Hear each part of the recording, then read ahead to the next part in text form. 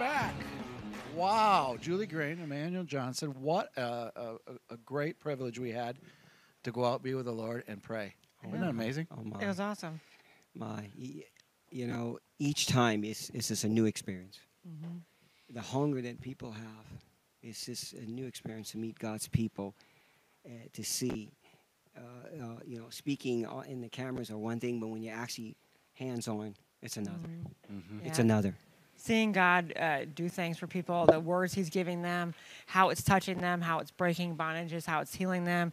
It really is truly amazing to be able to be used by God as a vessel in that way to touch the people in this hour. Because there are, like you said, there are people who are so hungry right now.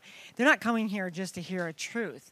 They're really coming here to have it change their life. Oh, yeah. They're really coming here to be touched by God. Yep. I don't know about you two. I'm sure you're just like me. I get more joy out of praying. Yeah. The feedback I get from praying on them than they probably get from me. Mm-hmm. Yeah. It's an encouragement. Amazing. It's encouraging. Yeah. It's Yep. encouraging. Yeah.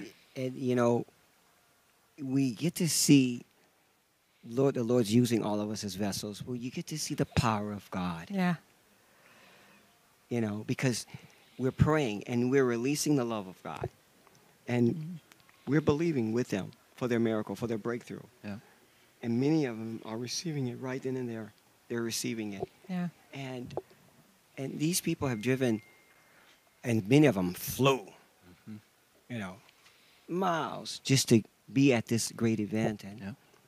And their lives are changed. Mm-hmm. They're transformed. We've prayed for people everywhere. I mean, we couldn't go to the restaurant. We couldn't go down a hall. Yes. We couldn't go and backstage. No matter where we were, God had just put somebody in our path to pray for them. I mean, it took us forever to get here because Yes, it did. it was just like he just kept bringing more and more people, and it was awesome to see when you are praying for somebody and God gives them a word, and they're just like, "How did you know that?" I'm like, "Well, because God does, and He knows what you need to hear." So it's awesome. It's It's all about powerful. Him. It's all about Him and Yeah. His glory. His glory. Yep. Mm-hmm. Yeah, and go ahead, Dave. No, go ahead. Dave, these are not accidents. These are divine appointments. Yeah. Mm-hmm. Because there were some testimonies that, we didn't know we were going to ever get a chance to get prayer or see you, Julie, or me, whatever. And it's like, here, you're right here, right there in the lobby, or you're right here. They totally didn't expect it. And they were praying for them. And, and you just like the way God is orchestrating all of this. Mm-hmm. And our lives are being changed. Oh yeah. Definitely. Our lives are being changed. Mm-hmm. Because we just see those that are out there, and it's just a hunger. And I want to continue to encourage the saints that, change is I know people say we're waiting to see change. Change is already happening. Yeah. It's already happening. Yep. It's It is. It's there. And I live in California. Yeah. So because I live in California, and when I leave California, and then change is coming to California, we're seeing it. It's hitting. But I have to be honest. It seemed like, and the minute I leave California, go to any event, the hunger just intensifies. Mm-hmm. It just intensifies. Every one of these events, it intensifies from the last one. It does. And this one's something different. I woke up this morning, and I just felt the power of God on me before I even, got out of bed. I was just listening since I'm teaching, and I just knew today was going to be powerful. I knew this event was going to be powerful because of where we're at.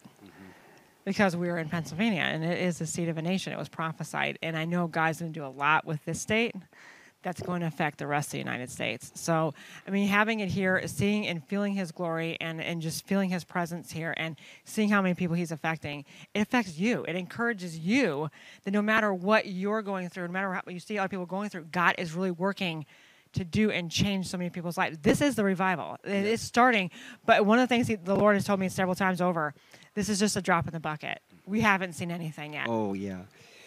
You see, the Lord always likes to increase.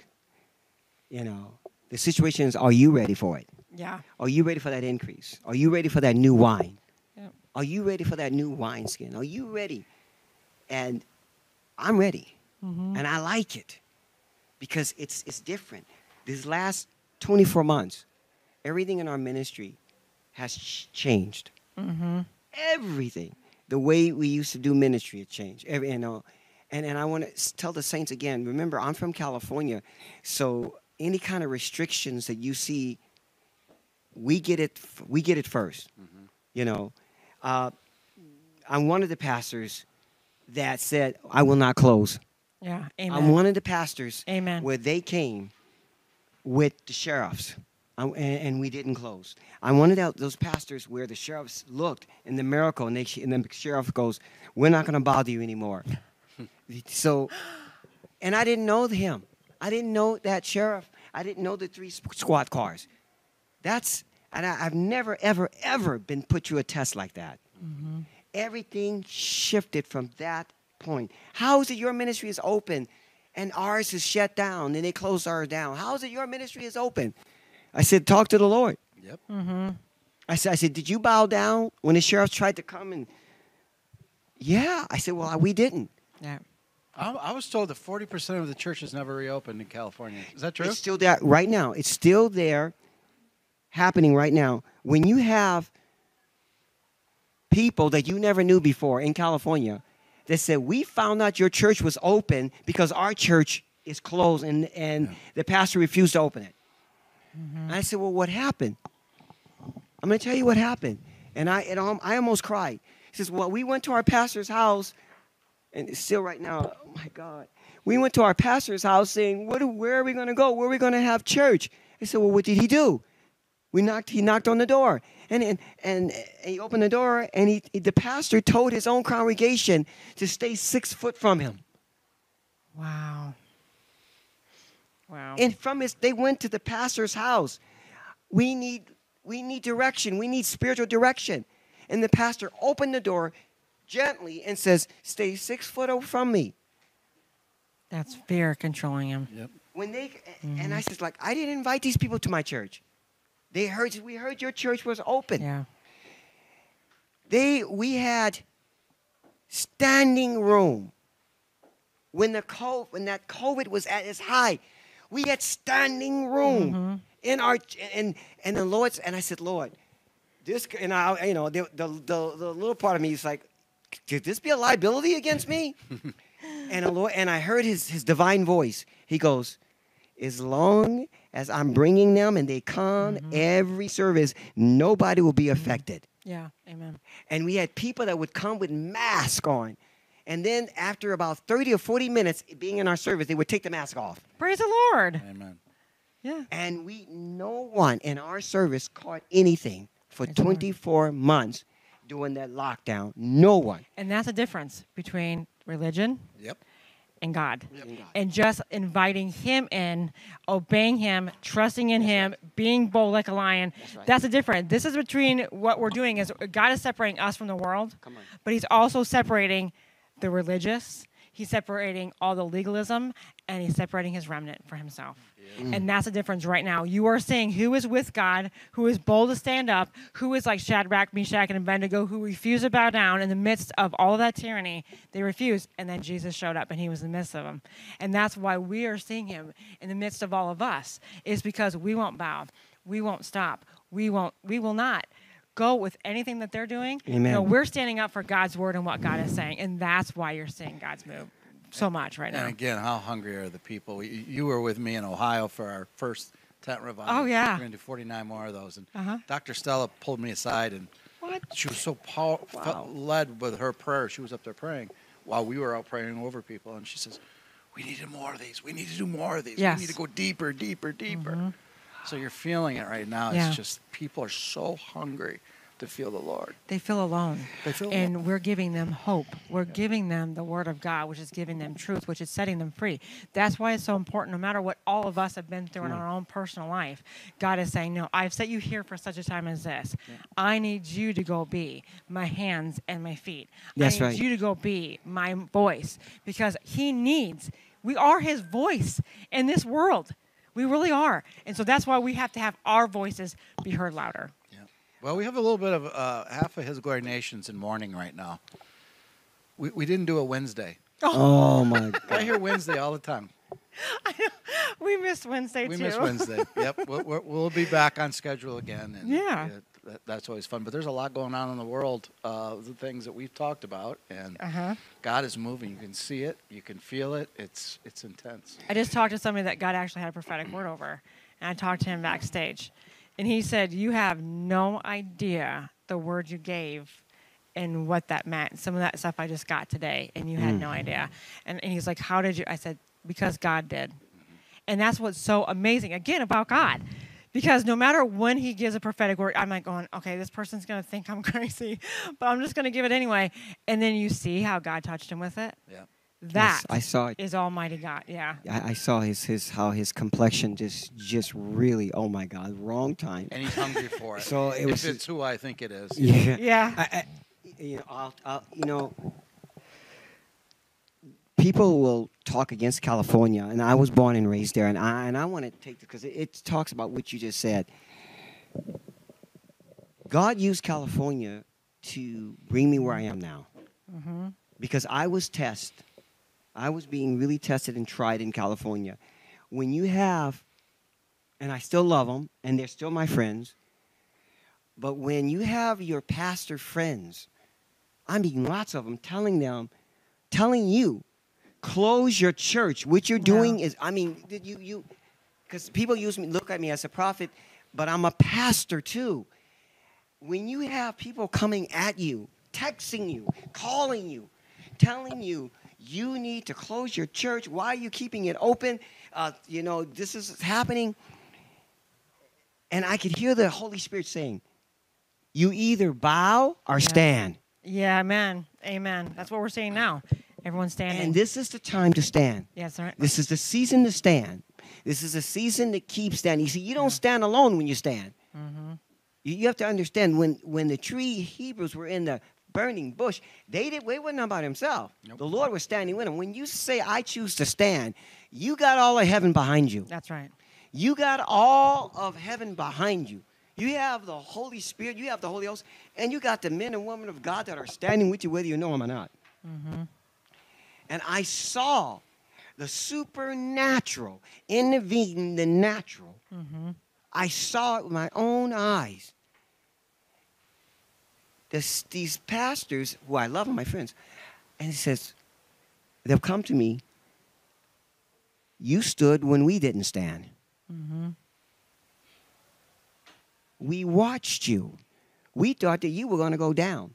We thought that they were going to get you, they're going to lock you up, they were going to shut your church. We thought that. We didn't think anything good that was going to happen with you. And we saw what happened to you. And then, next thing you know, things happen. I get phone calls, and you guys know the rest. But it was just that, and I wasn't asking for all this, nor was I seeking it. I just wanted to do God's will. And I want to tell you, it really, really, really makes a difference to make sure that you have the right spouse. Yeah. Because everything that happened to me, I had to go to my wife and say, honey, we're going to keep the church open. And I'm hoping and praying that she's going to go, yes. And everything God told me to do, I went to her and I said, we got to do this, honey. We got to do this now. We got to do this now. And she would go, okay. And she was stood right there with me. And we need to stand right next to God. Just like your wife stood next to you, we got to stand next to God. We have to stand next to God. One of the things he even gave me this morning was to give to everybody out. This country is a gift to you. So take your nation back. He's giving it. We need to stand with God and say, okay, God's saying, take your nation back. We're going to say just like Shiva did to you. Okay, God, let's believe you. We're just going to do it. And no matter what it looks like, no matter how bad it seems, no matter how crazy people may think we are, it doesn't matter because we're the three Hebrew men. We're in that fiery furnace. Jesus is walking with us. We're not alone. And it's amazing because even though he gives us assignments, he gives us the ability to complete them. He gave you the ability to complete. He made what you're doing as a pastor, he made you look out different than everybody else. Because you know what? They choose to bow. And they also are not going to see that same gift that God's going to give to you because you did not obey everybody else.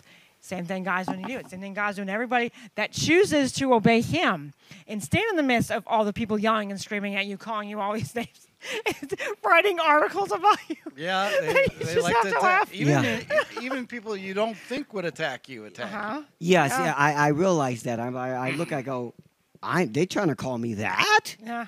You know? But you see, saints, I'll tell you something. When you hear in your voice that something, it was my beautiful wife, she spoke, and she tells you there are 3 squad cars, sheriffs, in the parking lot of the church. And I'm in a meeting, I'm in the middle of preaching a message. And I give my wife the mic, and I know I'm like, Lord, if you're not in this, and associate pastors are with me, and I like telling the story because it just gives me that, and I want to encourage the people. Yeah. And I go out there and I see these, and they were out of their cars. They were standing, looking at me. And I'm average height, but these guys were tall sheriffs. And Especially when they're coming after you. And they're strong. They're going, are you the pastor of this church? Are you the pastor of this church? Yes, I am. Are you aware? Are you aware that there's an epidemic going on? I go, I'm aware of it. The signs are on the doors. And then, so you have your associate pastors, both of them, watching me handle this. Because, I wasn't trained for this. This was all the Holy Spirit in me. Yeah. You're not trained for this. No. Mm-hmm. And he asked that last question. And all these officers are looking at me in their cars, in the siren. Are you going to close down now? Nope. And Dave and Julie, the natural man in me, I saw the handcuffs going on me. I saw them putting me in the squad car. That was the, having on it. And this happened within a split of a second. And then I said, no, I will not close. Mm-hmm. But God bless you for that boldness. And he looked at me. Yes, he did. Mm-hmm. He looked at me. I go, here it comes. He goes, sir, I will not ever disturb you again. Mm-hmm. And we watched those squad cars leave and go to their next church, which did not pass. Yeah. You didn't fear, and that's the difference. And we didn't fear. The fear is, so they try to intimidate you. They try to bring that distraction. They try to deceive you into thinking that they had the power to do it. And you stood your ground and said, no. And that's all it takes. When fear comes, all we have to do is say, no. We don't have to bow down to it. We don't have to subject ourselves. Just like what they're saying with all these laws, unjust laws. Yep. No. It's we the people. Mm-hmm. We the people. It's not you as the government. It's we the people. We know that we have more power. You are honestly appointed by us. Well, they aren't, but you know what I mean? It's supposed to be how the elections go in this country. Yeah. We're supposed to appoint people, not them appoint themselves. But, that's just how that's been. But what you're doing is more people need to stand up like that. More people need to stand up and say, you know what?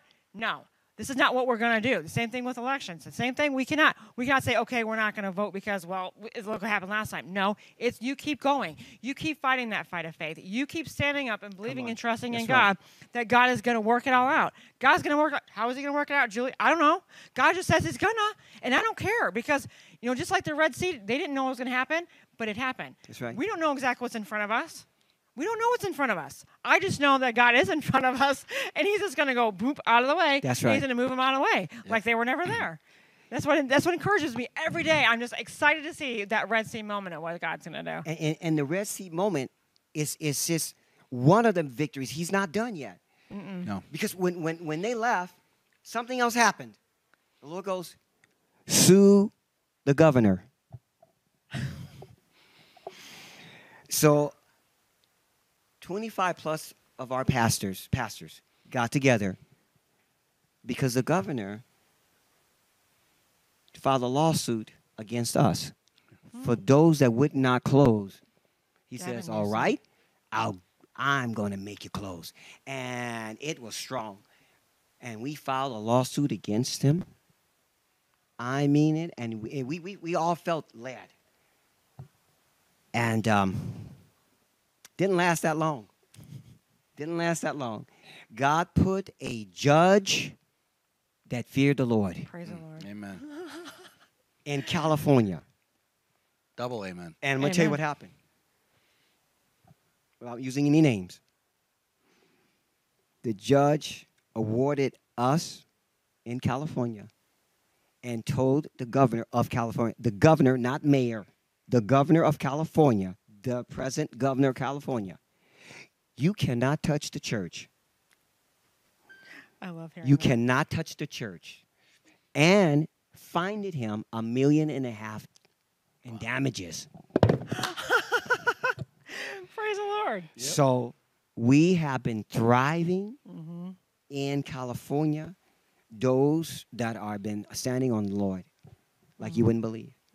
It pays to stand. It pays to pray. It does. It does. And I'm just saying that to encourage you.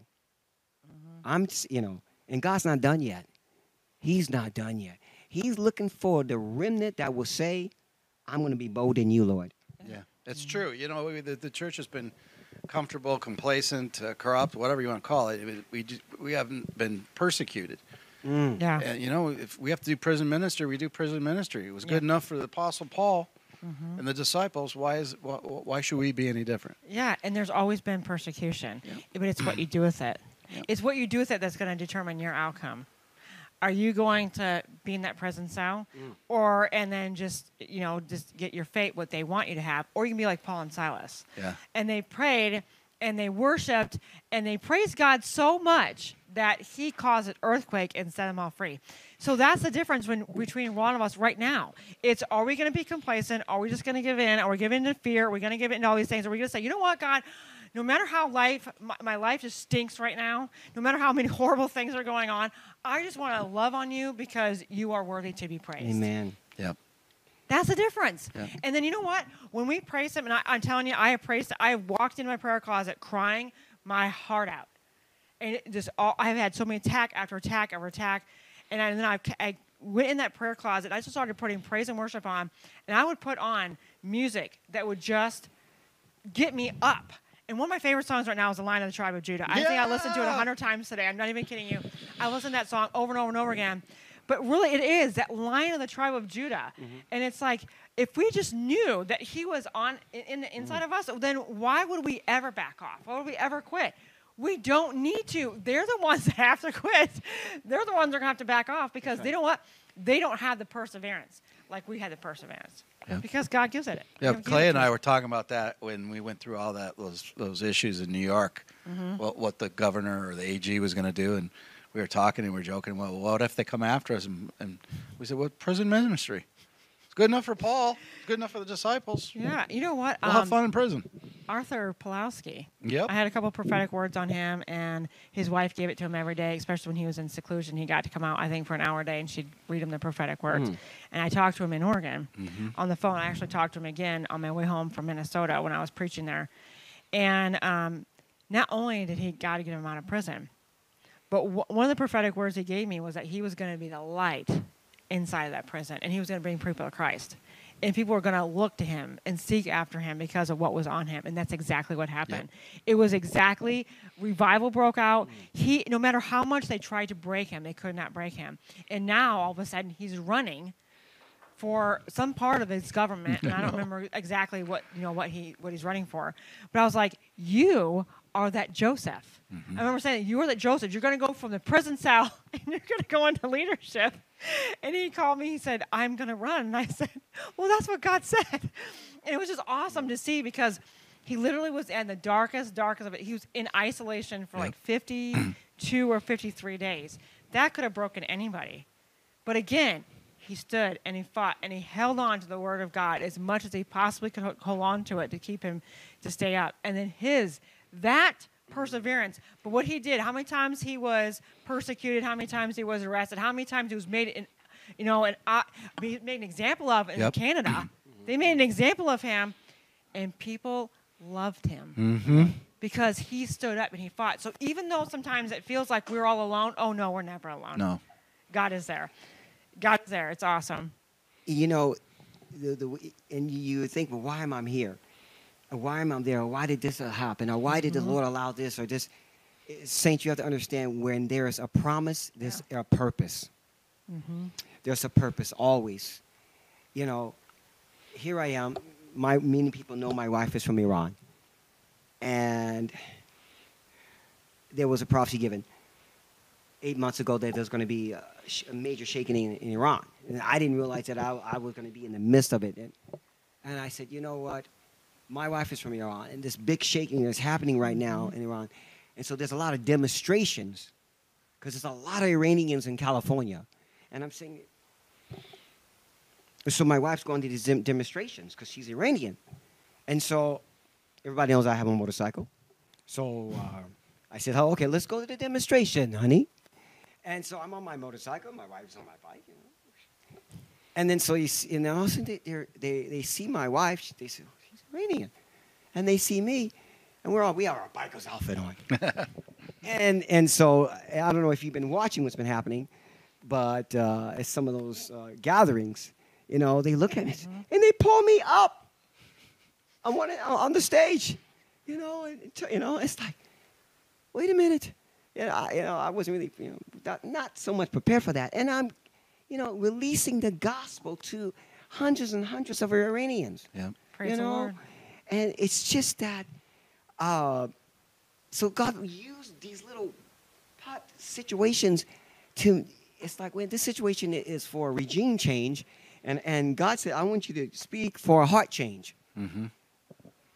And I'm saying this is because God will give you opportunities in uncomfortable situations.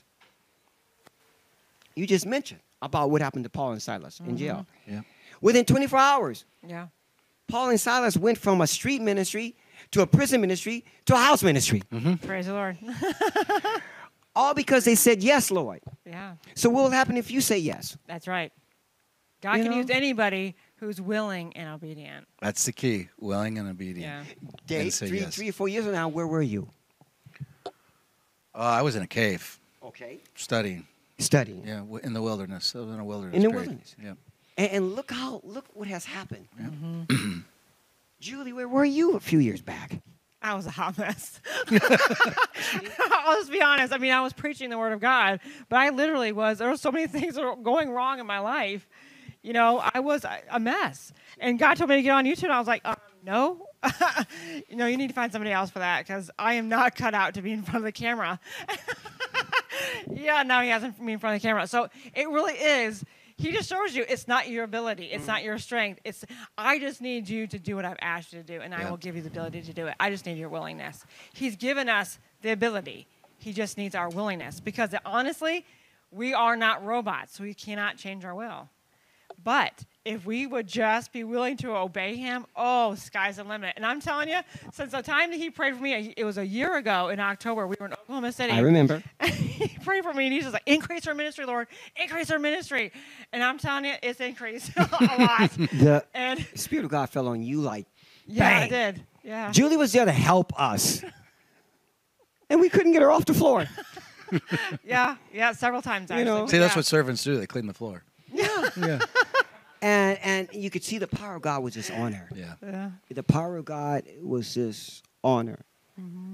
And so when I see how the Lord has just expanded the territory of ministry for you, it's a blessing. Yeah. It is a blessing to see that. And Saint, you have no idea what you could do for somebody. That's if right. you just say, Lord, I am willing. I am willing. You're looking at a person that didn't want anything. I want everything to do with God. I want to make that clear. But I didn't want anything to do with ministry. And people would come to prophesy to me. You're going to preach. I said, I will not. You've been called to preach. I said, I've been not. You missed it. Because I was very, very, very, if I told you that everything was, I was happy in my career. I loved it. I did everything, I went to schools for the medical field. I went to school. You know, I wanted, and things were happening in a good way in the medical field. And that, the prophecy to tell me that I'm going to leave and I'm going to preach, I said, that just destroyed my whole day. and I tried my best to convince God this was the first mistake he made. Don't we all try to convince him that he made a mistake? I said, Lord, I will go every Sunday. I will pay my tithe.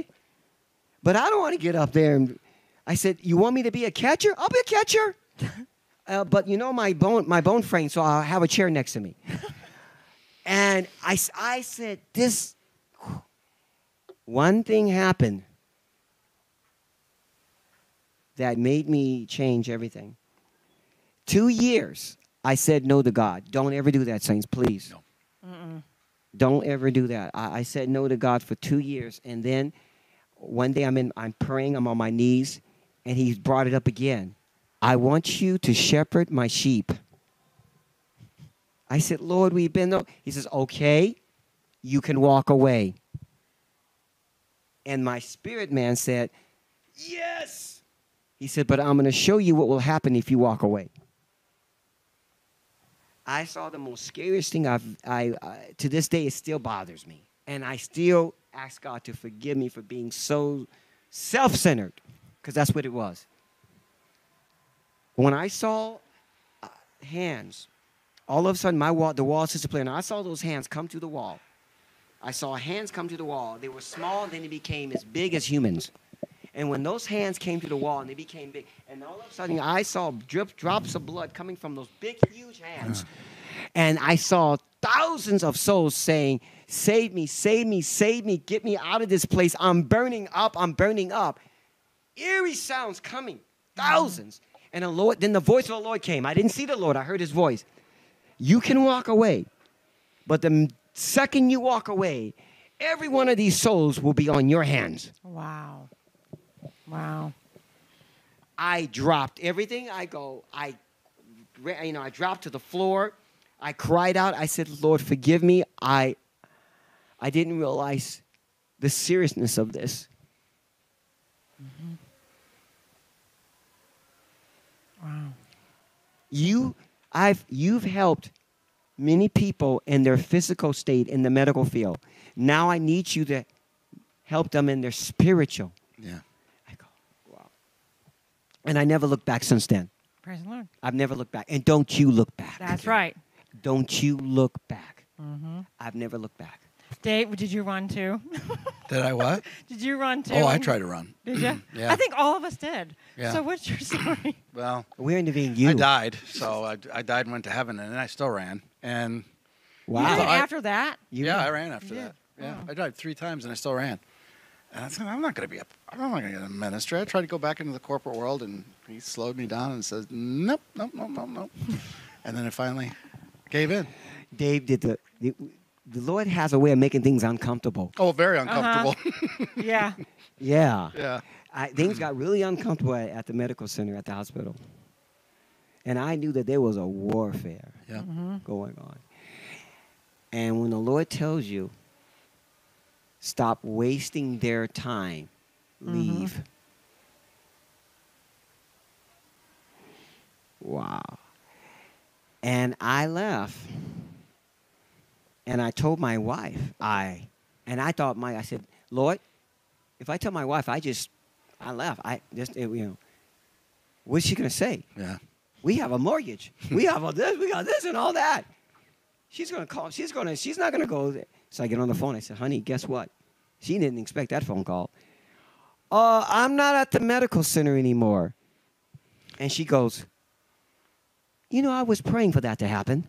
Well, yeah, there you go. See, you never know. I go, what? He says, I knew God had something else for you. I said, wait a minute, you never told me that. I thought you loved what I do for a living.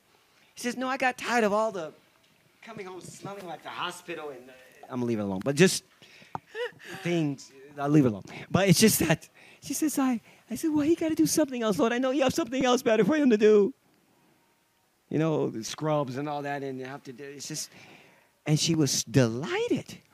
You know, you still are in the medical field. It's just in a different way. In a You're different still way. in the healing ministry, and you know what? Yes. You don't have to give people side effects to different medications. You just lay hands on them, and you heal. And they with the fall word of down. God, and they fall down. So you are still in healing. You're just in That's healing true. in a different way. So you are still in the medical field, but you're just doing it in the way God wants you to do it. And I'm going to tell you something else. What happened? The Lord opened my eyes. Because I was part of the pharmaceutical. I was part of it. And my wife would tell me things. I go, no, it's not true. I've been working. That's not true. And when I left that field, God, He opened my eyes, and I saw Yeah. corruption. Yep. Yeah. A lot of And I had to corruption. repent. I said, I was part of that for all these years. I was part of it. And I go, Lord. And so people said, you know, you're not there anymore. I said, He delivered me from it. Amen. Amen. Glory He's to God. waking up everybody right now because we're all seeing what was going on with it. We all thought it was good, We thought, you know, and now we're seeing how much of a lie it's really been. Really. All right. You guys want to say anything in closing to His Glory family? Sure. yes. Go ahead, Julie. I just want to say you cannot ever give up. And, you know, there's a lot of us that have been in that state where we have been in that darkness. We've been in that hole. We've been in that where there was no light.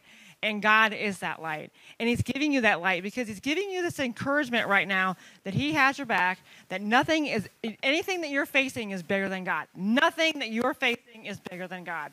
God is bigger than anything that you see today. And God is saying, you win. And all He needs is you trusting and believing in His ability. He's wrapping His arms around you and saying, don't worry, keep your head up, keep moving forward because you are going to be on the winning side. So don't ever, ever, ever stop and give up on God. Now, real quick, I want you to look at me. And I want you to look at me. Let me tell you something. You don't know that your eyes and your ears have not seen or heard the things that God has for those that love Him Amen. and those that follow Him.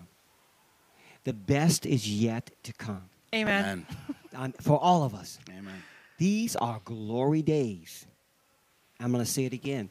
These are glory days. Not for the wicked, but for the righteous. So get ready. Hallelujah. Amen. Amen. Glory days for His glory. That's all we do it for is His glory. God bless you. We'll be right back after this.